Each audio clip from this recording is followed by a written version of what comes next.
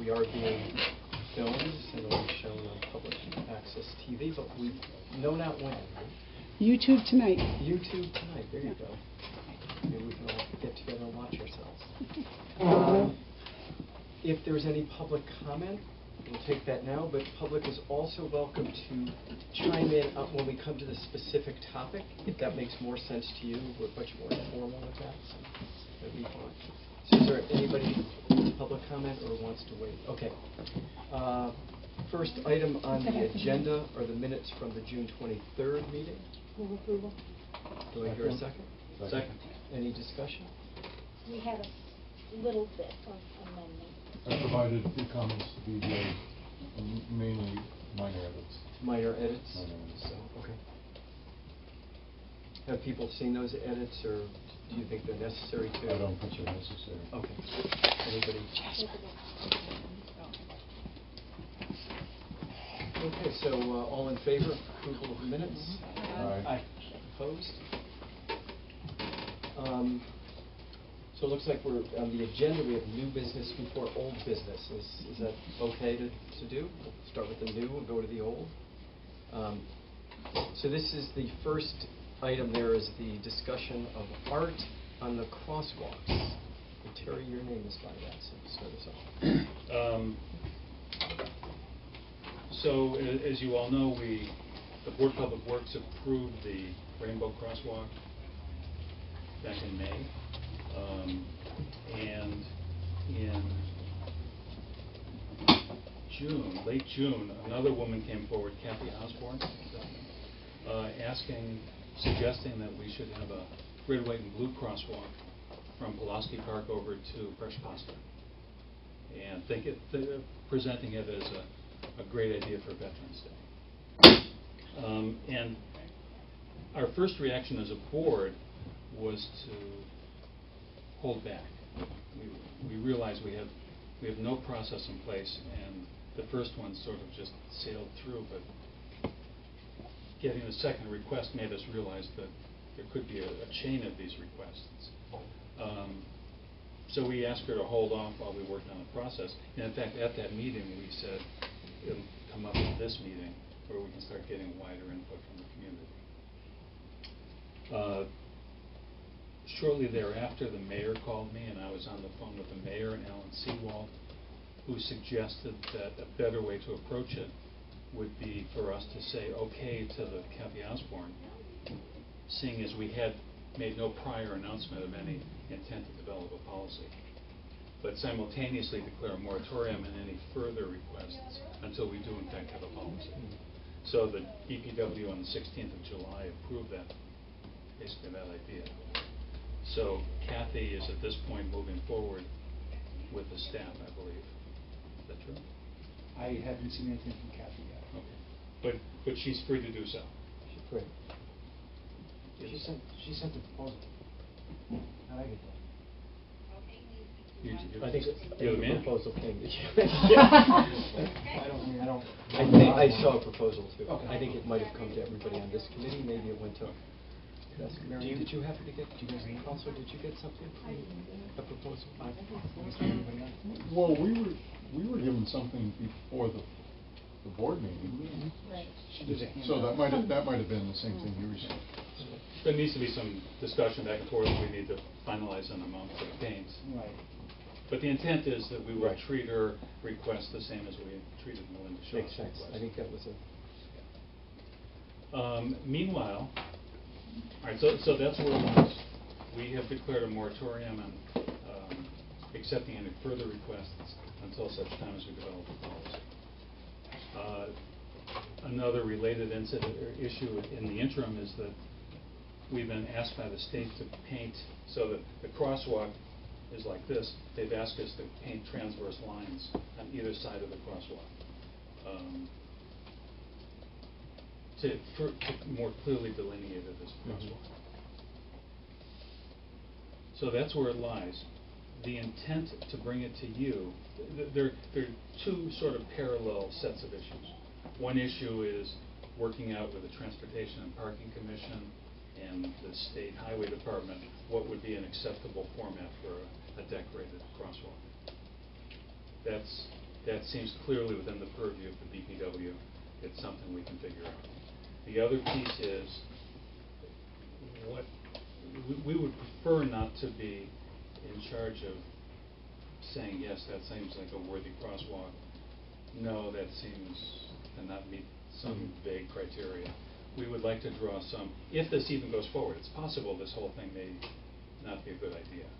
But if it does go forward, we'd like to draw some other part of the city's government, the Arts Council, the City Council, the Mayor's Office, somebody in to make the determination that, yes, this seems like a worthy scheme, this crosswalk, work with these people, in which case we say, great, here are the criteria, here are the specifics of what needs to happen.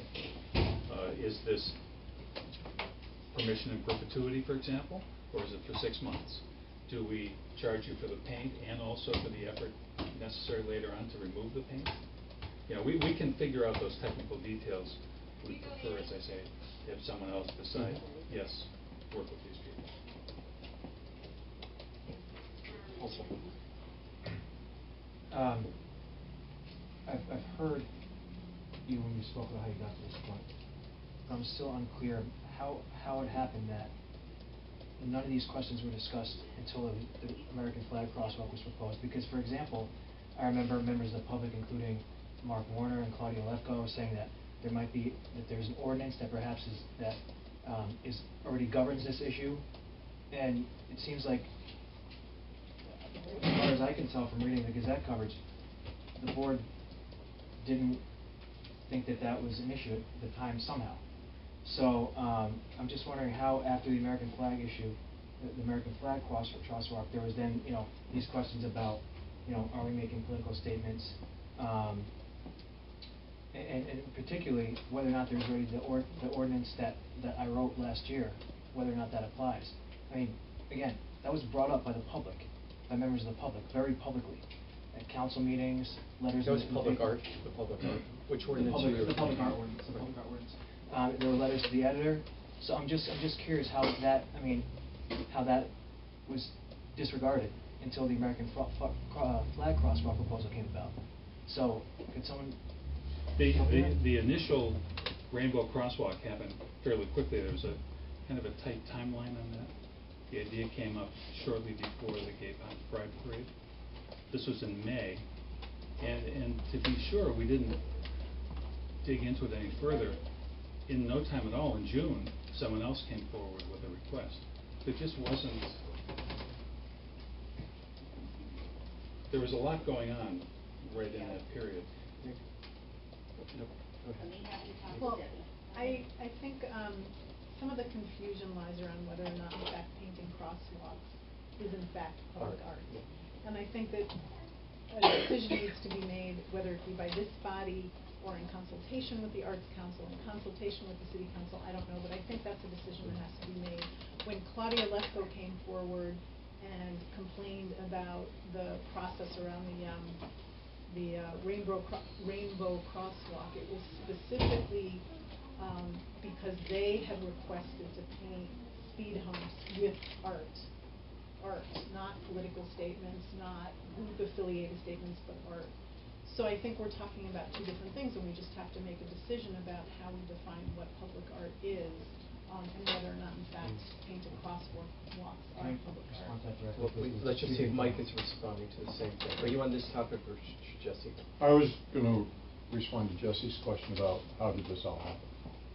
Okay, go ahead and do that. So, the issue came to the board, and we made a decision in one meeting. So I think the public input, I don't have a real clear recollection, but I think the public input came after we made our decision. And so, but we'd already committed to the crosswalk. But we then, in recognition, partly in recognition of the public comment, and the realization that this was probably a much broader issue than just one crosswalk. That's why when the second request came, we decided to regroup. That makes sense. I encourage everyone to read the ordinance, because what it says is that the Arts Council will determine what art is, because that's why they exist.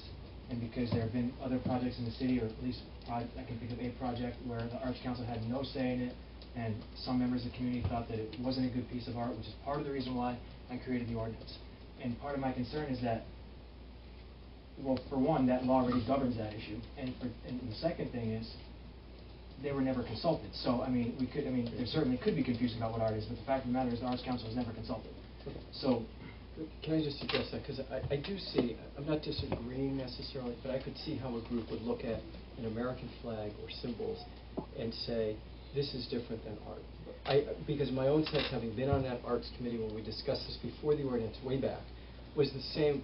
I always assumed it would be like art, and I could certainly have also made that same misjudgment, perhaps, of thinking that whether it was the American flag that first came first, or my birthday painted with my initials on the crosswalk, of saying these are symbols, this is not an artistic expression. I could see your point as well, but what I'd like to know is how is it, I think now the question is how we're moving forward and what people think of that process. And so if we could move to that, and if you have a statement on that, it would be helpful. Here's what I have to say about it, is that if the Arts Council isn't, if the Arts Council isn't asked if it's art, then the Board of Public Works in this case decides that itself. Then they're deciding what art is. Can I address that? So hold on, let me just finish the point, because I think I get to where you asked me to go forward. So I think what has to happen is, if the Arts Council decides that these things are art, then these projects need their approval. But then, what if they're not art? Well, then I think there needs to be a process for that too. Then, if we choose to allow these things at all, because the Arts Council may very well say this is our criteria, it's outside of our criteria, we don't have any purview over this. So I think if something is art, and the Arts Council has to be asked whether or not it is, well, then it has to go through the process. But if not, then we need another process. Okay. I had a number of calls. My calls, not one were about people who were upset and wanted. Not one call was about the art piece of it. It was about the political statement and wanting to make another political statement. So to my mind, I would not be comfortable moving this to the Art Council, except as a secondary thing, saying we don't want even a political symbol to be unattractive. We may need something, but I would not have the Arts Council be the primary person, because then you're confusing kind of the political statement, where I don't want the Arts Council involved, with the artistic statement, and then forcing them to make that decision. I sit on the Transportation and Parking Commission, and it came to us, and what we were looking at was safety. And none of us thought of it as art. We thought of it as kind of politicized symbolism.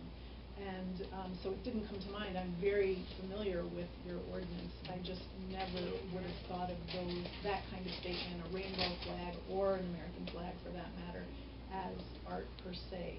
I do agree, though, that there are other kinds of requests that are going to come forward, like Claudia's, that they want to paint art on speed bumps or crosswalks. And in that case, I do think that the Arts Council needs to be involved.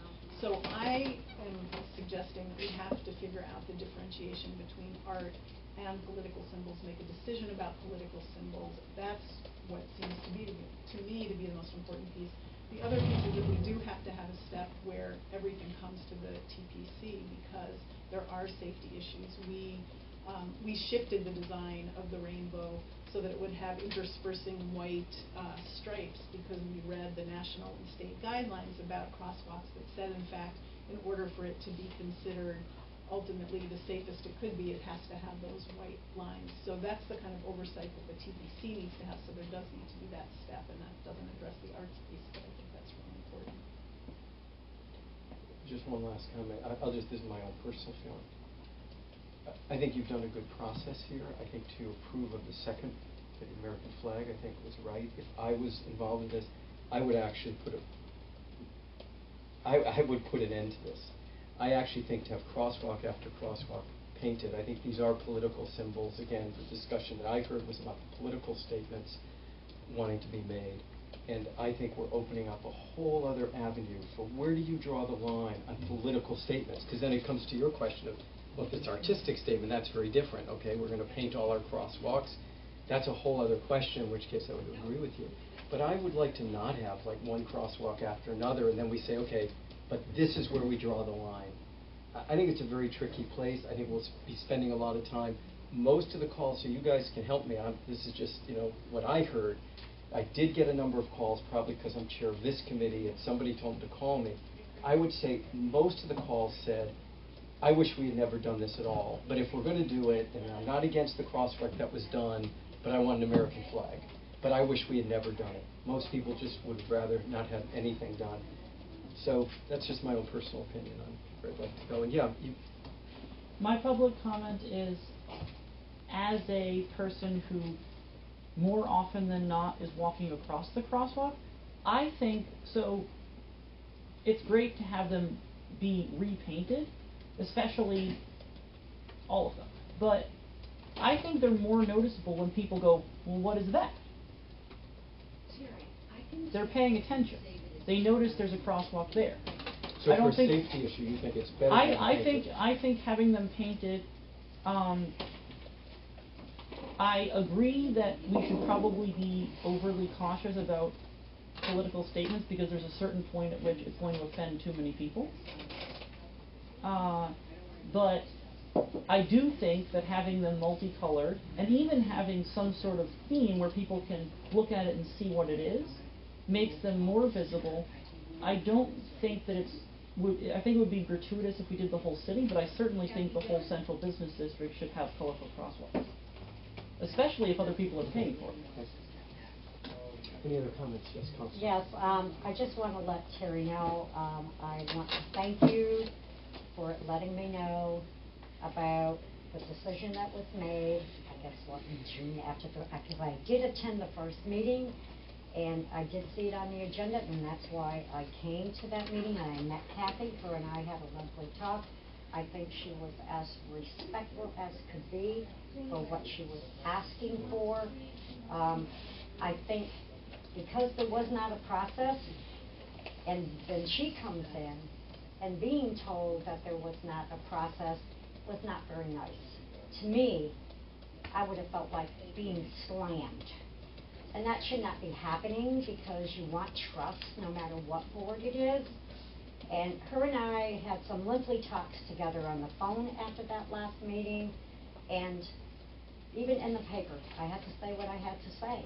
I felt that because of one sidewalk being painted a rainbow, which I agree 100%, I love it, that she should be treated the same way and a moratorium be placed after her request. And I have to agree with Councilor Spector and also with Councilor Alyssa Klein. I think it's a very tricky thing here because you are looking at the political part of it, the art part of it, and I agree with Councilor Spector. I think that we should look at this very carefully. Are we going to continuously go ahead and grant these? So a question as we move forward is, where would the right place for the further discussion be? Does this go to transportation and parking? Does it go to the Arts Council? Does it go to everybody? Does it come here again? This was just the beginning of that discussion. I think one of the questions is, do we agree with the moratorium piece to give us some time to move forward? That would be something. Yeah. Well, I think, there's been some conversation about maybe we should just stop this because it is a slippery slope. And so I think that to suggest that maybe we table it, put a moratorium on it, revisit it in 3 to 6 months. But, park it there. Okay, that's one. I think we need to come to a decision how we're going to go forward. I mean, I think just a moratorium doesn't really answer any questions. I mean, I don't oppose a moratorium, but I hope if we impose one, there's going to be a point where we take it up and come to some decisions on this. Do you think we should take it up here, or should it go? I think we should take it up again. I mean, I do. Okay. But We being this We the committee, or I we mean, this? this committee, this joint committee. But some heads nodding. So why don't we? If we one thing, were you looking for the moratorium is something you can just do, correct? You don't need this done. committee or that's The done. moratorium is in So place. how about we move this and we put it on the agenda for our next meeting as well, and we continue this discussion. And meanwhile, Nev has done quite a bit of research into the fact that we were called by the Mass Highway about putting the transverse lines down. means they're paying attention to this, and they have given Ned quite a bit of guidance about where the various rules sit at the moment. It looks as though if we wanted to do it, it's technically feasible to do it from their point of view, but they have some constraints around that. Okay, so before we go into that, maybe we can put it on the agenda, because if we come out with the idea, which one possibility is we stop at 2, it may not be, maybe we go for a lot more, but let's move this and we'll put it on the agenda where it can be a fuller discussion at the next meeting. Yeah. And maybe if we could circulate Ms. Osborne's proposal, just because somebody That'd be great. has a proposal. Good out idea. there. Okay. If you find that before I do, if you can send it to the rest of us, I that would have be it. great. Could I you have send it. that to all of us? Yeah. I got it already, but send it to me. Yeah. Okay, is that okay with everyone if we move this and put it on the agenda for our next meeting? I have one more. Sure. I wonder if the business owners on either end of any given crosswalk that's being done should be consulted to see if they think it might impact them.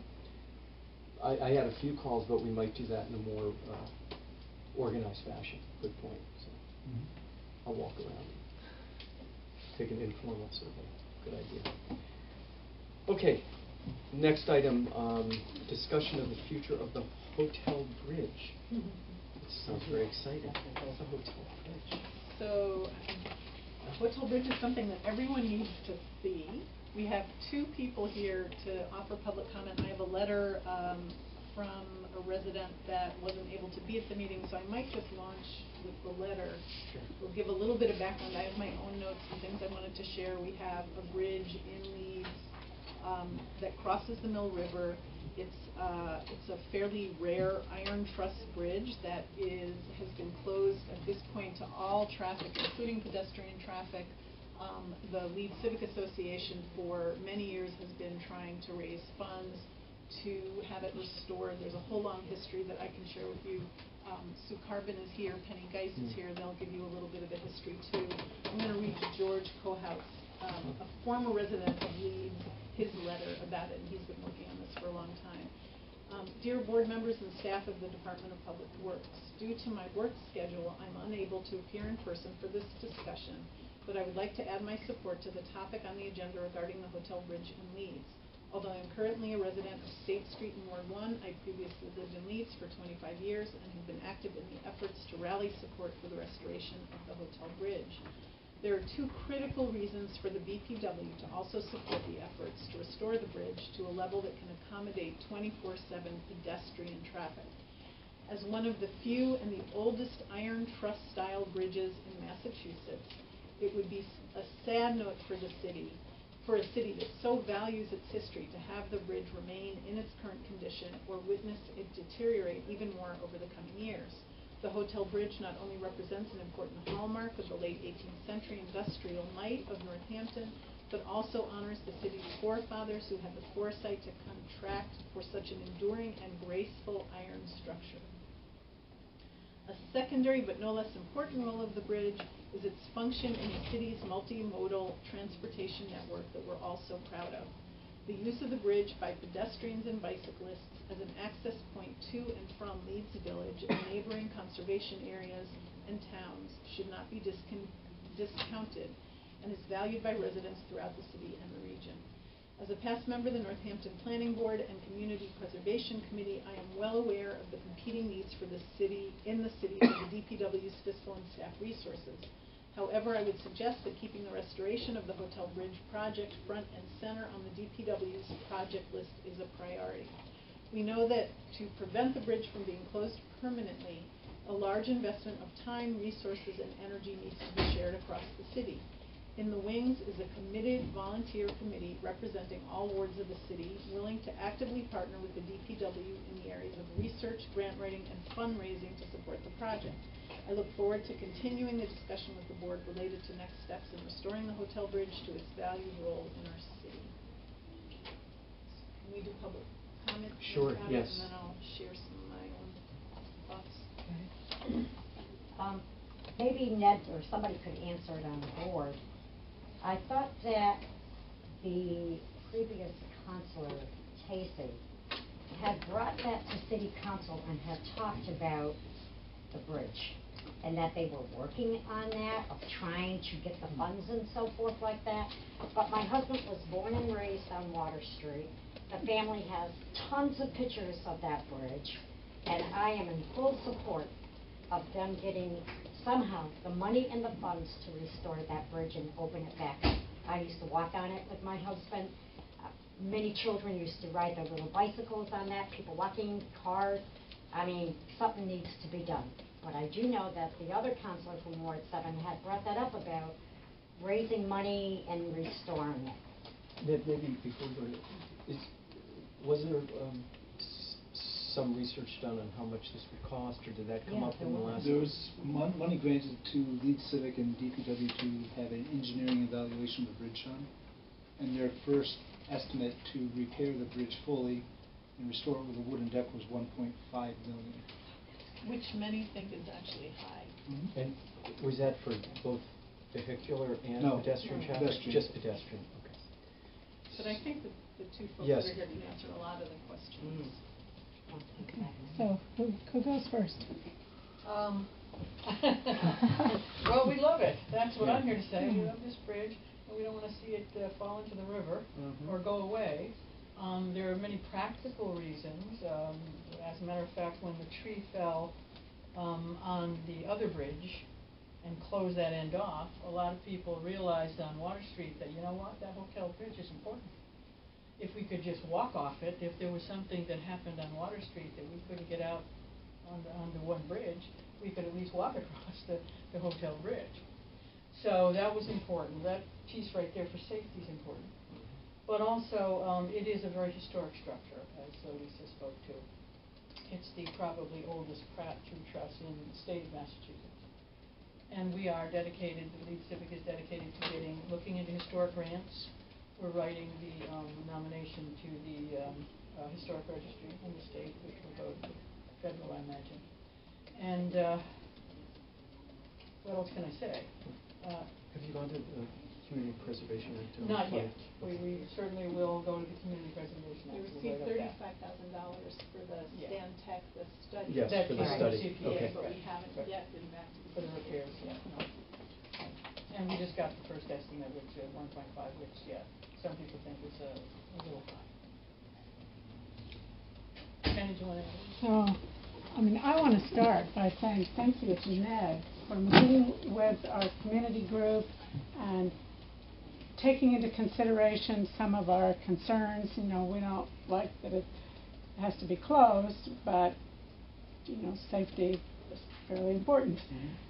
And we really didn't want to see it become even more of an eyesore, looking like an abandoned neighborhood. And so we appreciated, Ned, thank you at least for, instead of putting up aluminum colored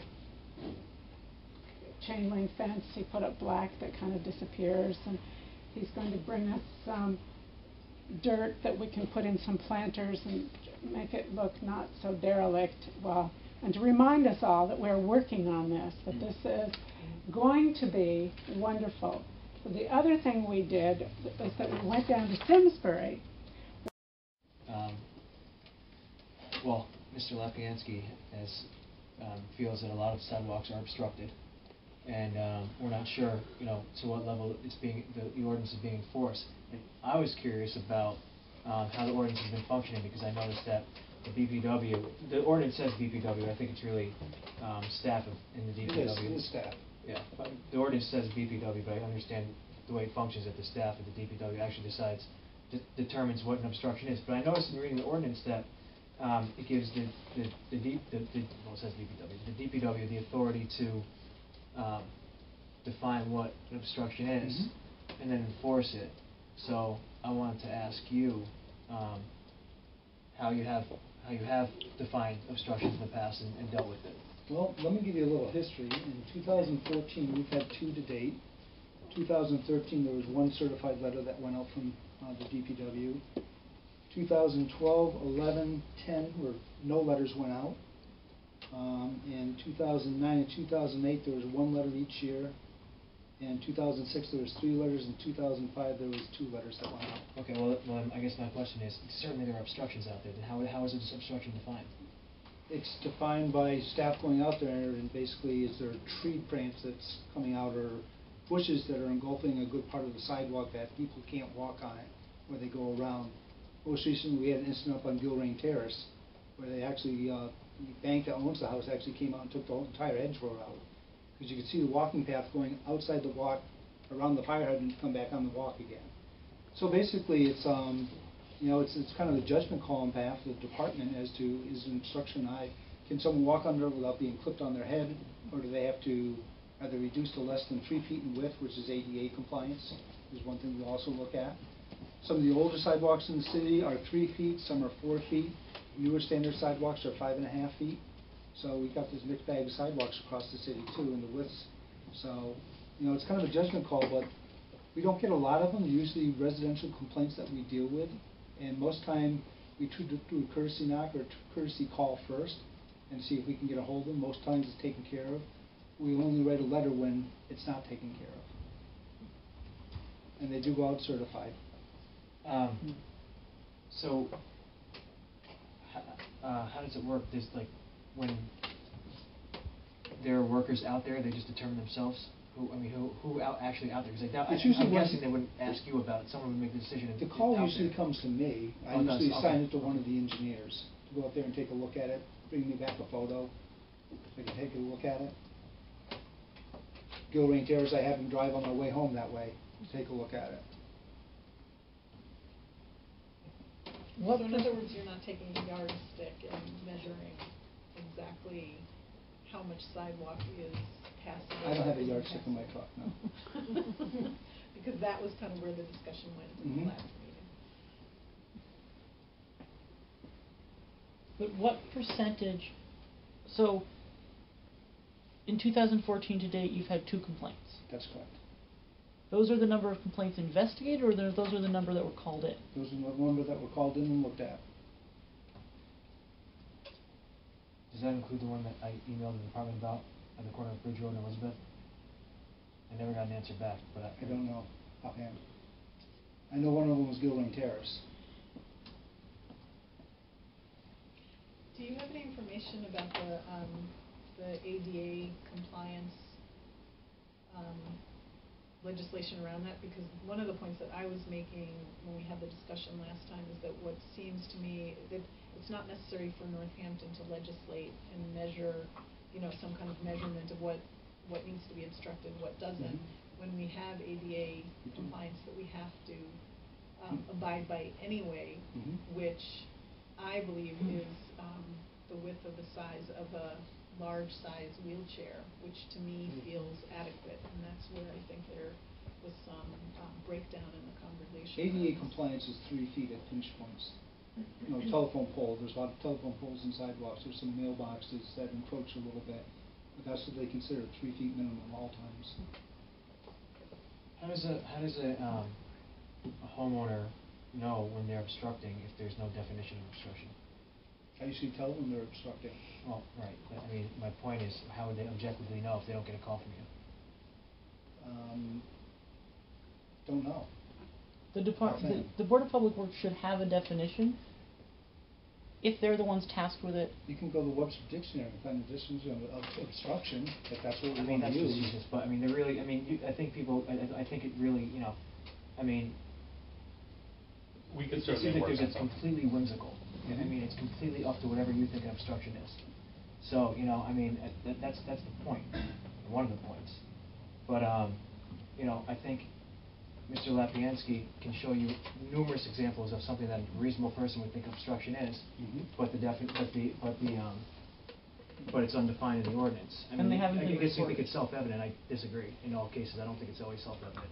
Councilor Spector, do you have the notations of that I brought you a month ago?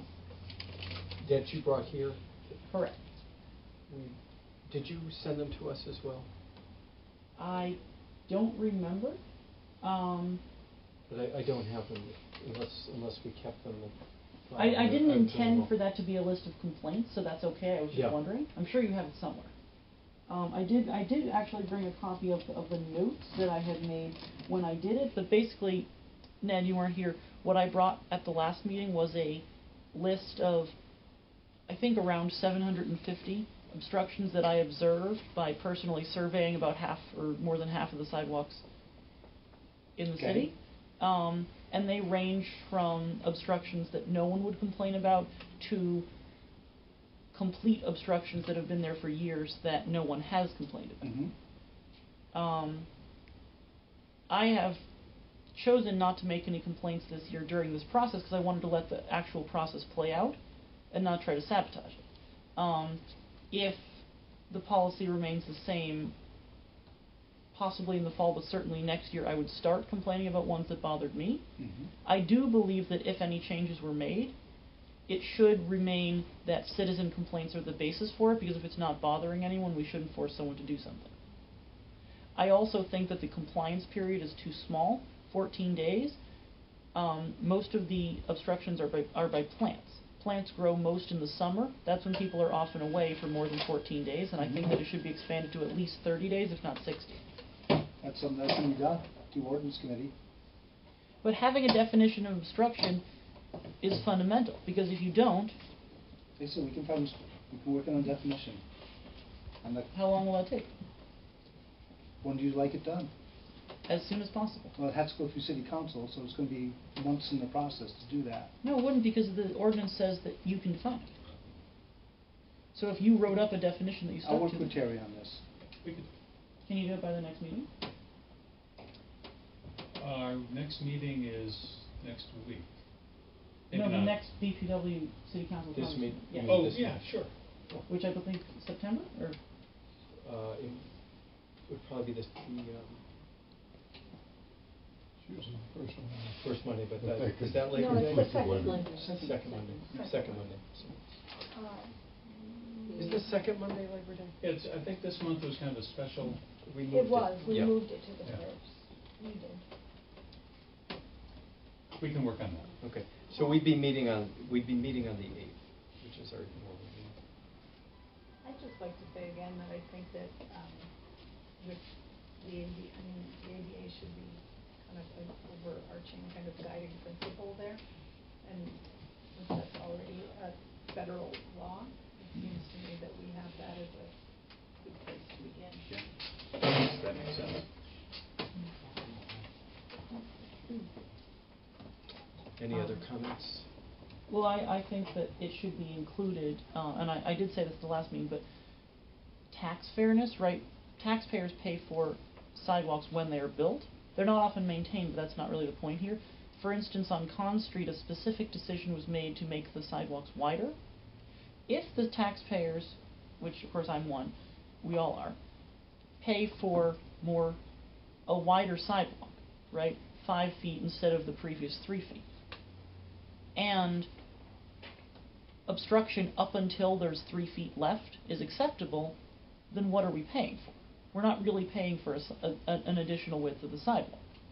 And so there should be some relationship, at the very least, if not written into an ordinance, which would be my preference, but I think there should be some relationship between how much money we spend on wider sidewalks and whether we're willing to enforce obstruction to the full width, which in Amherst, the ordinance says you can't obstruct any of the sidewalk.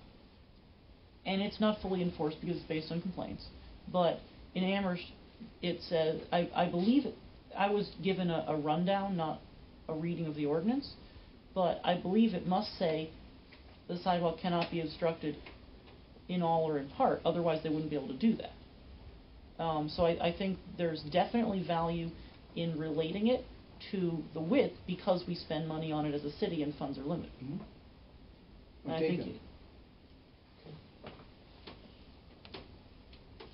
Ned, I want to thank you and your department for making the area that you were talking about on Joe Rain Terrace. I received a call just last week from the principal, very pleased to see we have a sidewalk back. And Councilor Adams, I just wanted to let you know, at that site, it was extremely dangerous. There was arborvitaes that were never taken care of. They took over the sidewalk. I even came in to see Ned with a resident. So many people had concerns, but it was the children. The sidewalks are not wide, they're small. There was no more sidewalk left. the trees actually took over the sidewalk, and our children going to Ryan Road School had to go around a fire hydrant on the corner of the road. That's unacceptable, and I agree with you. I do have residents with wheelchairs. They couldn't even use that.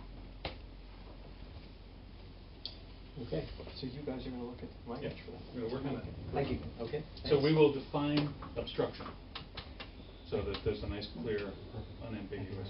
Great, And okay. if I, Yep. if I wanna follow up with either of you, which of you should I contact?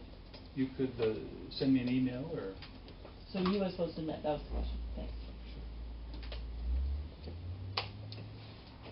Last on the agenda, private ways, Center Court. You're back up, it's been Ned. Back and forth. They're fine, so I am late to this game. I know that this was in the last session of council, that's when this all started, the question of private ways. But we have an owner of property on Center Court that is talking to all of the councilors, very concerned about the fact that Center Court wasn't approved as a public way. So I just wanted to get a little bit of background on the process, the decision-making, what it would take to reopen the possibility of Center Court being considered again for recognition as a public way. Can I start I want to start because I want to praise these guys. We've been involved with this for years and watching you guys through the process from way back when none of us wanted. Remember, this would come up 8 years ago. It was actually when Ray was here, when Ray Labarge was here. So we would bring this up. We were like, okay, let's leave that. It was tabled multiple times. And I never thought this is just going to be so difficult politically, so hard to decide who gets this and who doesn't. So I just wanted to start by praising it, because the process I saw was an example of how things like this should be done, and that this committee created a very clear list of criteria with what do you need in order to be moved from a private way to become a public street, and listed those so that it took it out of the realm. And you guys know, I too, from my ward, tried to apply whatever political pressure I could. Councilor Labarge did, and you guys were great. You looked at that, and they had a list, and they had a set of criteria. And I think from the outside, it looked like you bent over backwards to include as many streets as you could. So you erred on the side of, if it was a question and it was a close call, you said, we're going to make it, we're going to ask the city council to approve this as a public street. And so I just want to say there was that criteria. That was the process. And they would go and look, and then they would talk to residents. I met with you a few times with my residents where they were contesting a street that looked like it wasn't going to be, get your approval, and they listened and they changed it. So, and they didn't do that in every case, but I saw you do that in most cases. And so that's just background on watching them from the outside. Then I'll turn it over to you guys. So the criteria we established were, in a sense, undermined in several cases because the city council in previous years, sometimes going back into the 60s, had clearly determined that they would accept a street. And so once that had occurred on a street that didn't meet our criteria, we circled back and looked at other similar streets and said, well, we can't very well accept this street, which we would do because the city council had indicated they wanted to, and then not accept that street, which is similar in every respect. The streets we finally had the hardest time with are ones where there's no clear off-street parking. Ned and I have gone back since this has all come up again and stood there looking around. Center Court is a parking lot with an outlet on a street. Even if you stand there and say, what could the residents do? What could they possibly do that would give us a chance to say yes? It's hard to imagine what it would be. It's very amorphous. Cars are just all over the place. Sometimes I've seen in excess of 15 cars parked here and there all over the... And if we say, okay, there's a snow emergency and you must now get off the street, where would they go? We thought we could perhaps ask the owners of property on that street to put in curbs. It's hard to imagine what the curbs would look like. Even if you were, say, given a clean sheet of paper and say, draw it any way you want. It's hard to see any way to make it work. There are some other issues in there. There's a big low spot back by that big tree. There's semi-private utilities. Is it? We have a city water line in there, and that's it. So they are connected to the sewers, but it's a little bit of a Mickey Mouse arrangement. It's just a complicated street to take over. It's a parking lot.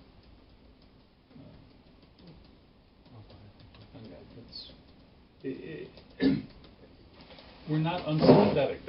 That's infill of a desirable kind in the central business district. I mean, there's a lot to like about those buildings. It's a cute little neighborhood.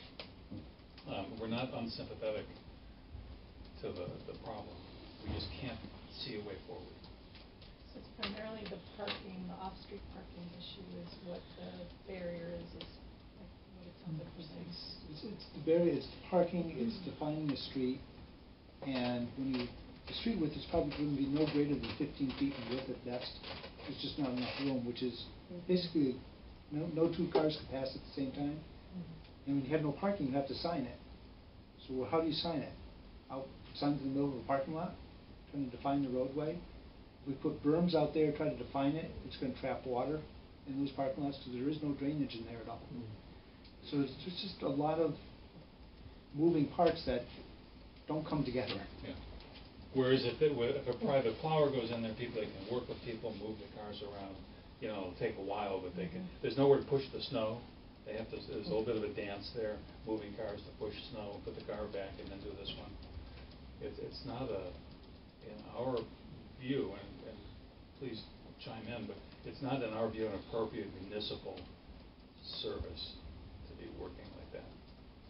So what I'm being told by this particular individual is that at its most narrow point, the street is between 18 and 19 feet, which is wider than some city streets, publicly recognized city streets. There's a commercial aspect to the street. It's right in the core of the city. And they feel that they need an abatement on taxes if, in fact, it's not going to recognize it as a public way. So I'd be curious to hear how your rejoinder to all of that. I'd like my driveway plowed. It's private property. Straight up, done deal, private property. I think The abatement issue is a touchy issue. I mean, what would be the basis? Out of the streets that are recommended to be taken, I do believe that you pointed out some of these points. I do believe you'd be hard pressed to find any street with that level of with that much business in it. Would you be? I mean, you can answer this question probably. Out of the streets that you're recommending for taking, most of them don't have businesses on them. Is that right? Majority of them are residential. That's true. I would guess the Vast majority. If there are other ones with business in them, with business on the streets. Depot Avenue is the only one that comes to mind. I'm sorry, which one? Depot Avenue, back of Florence Savings Yeah. Bank, Florence Oh. Maine. and the Christian. That's Pink another one Store. that you recommended for non-taking that has. We're business- taking, We're for taking. converting as a public way. For converting as a public way that has, okay. This one has, a good amount of business in it. It's mixed use, as you pointed out. And, I see that by your criteria that some of the factors are absent, but some of them are quite present, like being centrally located, like being located between Center and Gothic, which are two main streets, which are both connected to the main street of the entire city. It's directly in the middle of the city, and it also has businesses. It's mixed use. It sounds like those factors don't weigh as heavily for whatever reason, but I weigh those factors very heavily. And also, as a matter of fairness, the BPW doesn't plow our private driveways, but they've relied on this for a very long time, and they are unique in their central location and the fact that there is a lot of business for a tiny street. It's full of businesses and residences. So I do think that this is a unique type of street, but I hope that does get taken as a public way. So I went there, I forgot the name of the person, but he brought me there, and I was there. I think he wished he hadn't, because when I was there that day, First of all, one of the things, if you go to Depot, for example, that feels like a street, right? You go to Depot where there's some business. It's like, I can't even believe that wasn't a street. It has entrances and exits. People are going up and down the street. So he brings me there, and someone parked right in the middle. It's like, I just thought the person was like, I wanted to check up on them. They stopped and got out. And I was like, well, if this is a street, people are just parking in the middle. Now, I think that was probably unique, but somebody got out of their car, went somewhere, and left their car, and it felt to me, it's a feeling. So these guys have more criteria, but if you go there and hang out there, see if any cars are actually going through from those two streets. I agree it's centrally located, but so are other places that have parking lots in the back. It's not a through street. It's not a through It's not a street. through, well, yeah, so that's, It's not a through street. it's, but no one's going, I don't see people even going in there to look for other parking. It's not the kind, it feels very much like a little enclave. Like, I live here, this is my parking space here. I certainly wouldn't go in there. Maybe I should go in there looking for parking when things are busy. But it just doesn't have that sense to it. It has the sense of this is our little place, and I agree, it's very nice. But I don't see how, when we have taken care of in the past, how have we done plowing in the past there? With a small truck. I think there's a little bit of a catch-22 in here, though, because on the one hand, the reason it is so densely parked is that there are a ton of businesses. I mean, there's 25 some odd therapists that work on that little street, in that enclave, and because of that, there's a lot of parking in the street.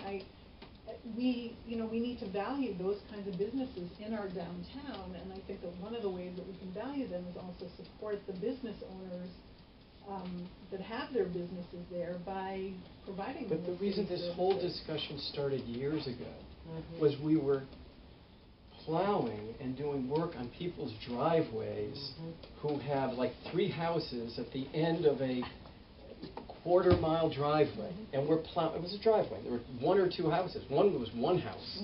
And I remember one of the reasons we brought this up was here was somebody who we'd been taking care of this quarter-mile of a dirt road, plowing to this person's house. It was a private way.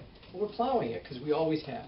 And what came up was somebody who was going to build there wanted to have a right-of-way to go over it, and this person wouldn't allow them to do it. And at that point, we're saying, what is this? We're taking care of their street, and they won't let them in. And so we started looking at this because we started having other communities. For example, the co-housing community, I think it was the first one, Mountain Laurel. They have, actually this looks more like a street than a lot of streets. They have a street up to 25 units. There are like 25 families there, probably 80 people living there, and they have a very nice, very wide street. We don't plow that. We don't touch that.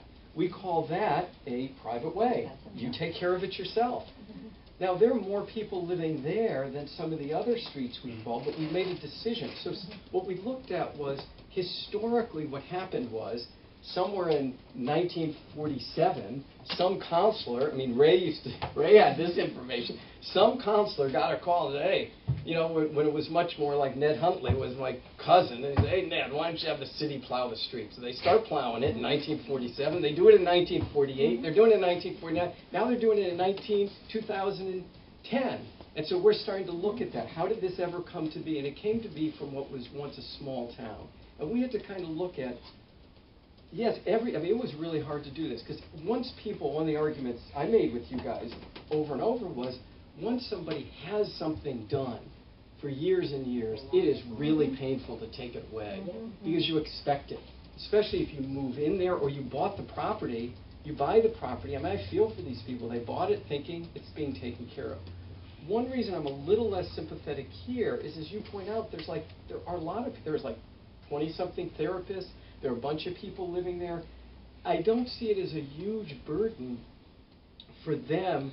Again, we have to send out a small truck for them to say, look, okay, so when it does snow here, collectively the 40, 50, like they do at co-housing, or even more adults living here, to say, we'll take care of this. So at some point we have to draw the line, because I think we have the same arguments in some of these other places where we say we're not going to go ahead and keep plowing. So, I just want to make a point about the process. When the petitions come in to have a public way done, it goes to City Council first. they don't have to accept it. They can say no right there on the spot and not recommend it down to the Board of Public Works or the Planning Board for Yeah. approval. That's your choice. So far, all of them have come down to us.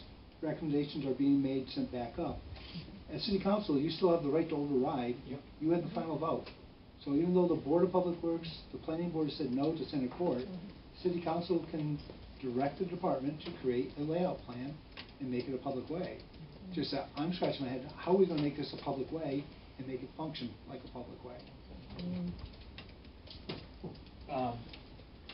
This came before, well, it was on the council agenda, but then we never ended up voting on it, if I remember correctly, because I checked the minutes from when it came to the council last year.